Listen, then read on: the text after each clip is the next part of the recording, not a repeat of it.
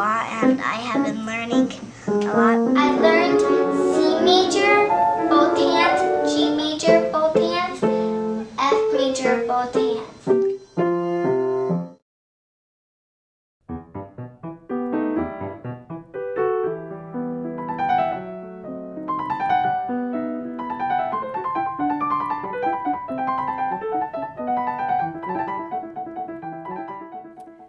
Scale technique. So learning how to play your scales is really important as a piano player because scales are found in every piece that you'll ever play. If you already know all of your scales and all of your keys, then learning new pieces and sight reading new pieces and memorizing pieces becomes so much easier. Now, when you learn scales, and even in the player's muscular, we learn them at a slow speed, which is really great because you want to make sure that your hand position is correct.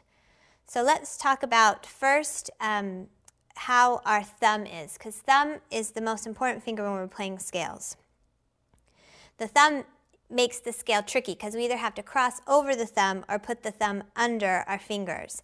And to be able to play a scale quickly, that thumb can't get in the way. And that thumb is what gets in the way to make our wrist wobble up and down or makes a bump in the scale. So let's look at the thumb and make sure that it's in the correct position. So with the left hand, the most tricky thing is when the thumb is crossing under the fingers. So we learned in habits that the thumb has to cross under as soon as the second finger plays. So in left hand, it's when you're going down the keyboard. So you'll notice and see how my thumb is already gone under my hand and is ready to play its next key. So you don't want it to wait too late. And then the way you go under is also important. So we don't want to come out and around here, right? We don't want to come up and then back down. You don't want to twist your wrist to do it. Everything stays very still. There's a thumb prep exercise in habits that's really useful to keep doing even as you're in players. It can go a little faster and work into the scale that you're playing. So I'll show you the thumb prep exercise, for example, in G major scale. So what I'm going to do is going down in the left hand, I'm going to stop on every second finger and cross my thumb under. So, and wait till I'm touching the key.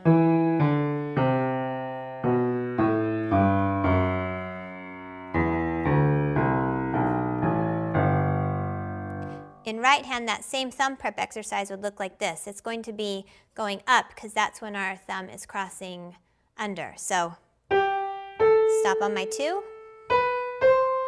stop on my 2.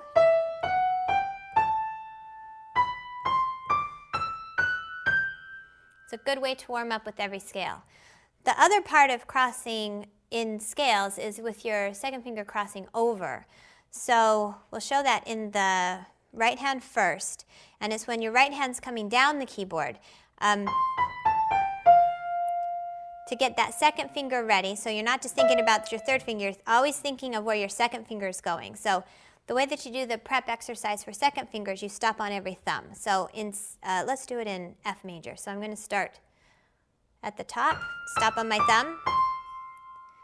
See how I'm prepared on my second finger? So I'm not over here, but I'm already getting my second finger ready to play. Stop on my thumb, stop on my thumb. And for left hand, it would be coming up the keyboard, so stop on thumb, stop on thumb, stop on thumb.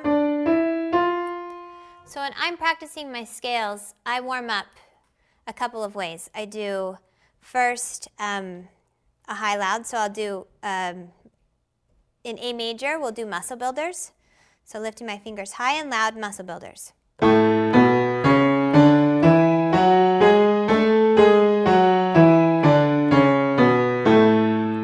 And then I'll go through each hand doing both preps combined. So right hand, thumb prep. I'm just doing it kind of fast.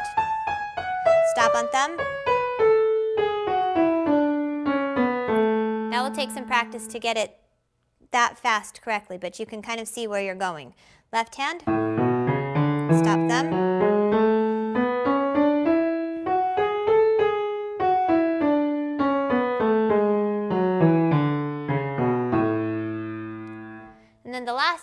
need to talk about with good scale technique is what I call wrist leading.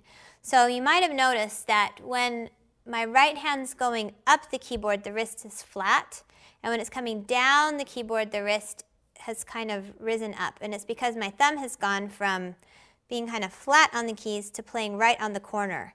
And the reason for that is simply because of that crossover. It's easier to cross over when your thumb's a little higher. So with your wrist leading, I'll show you in the key of D major. Your right hand will go from low to high. So it's making a circle. And in the left hand, the wrist is going to start high and go down to low.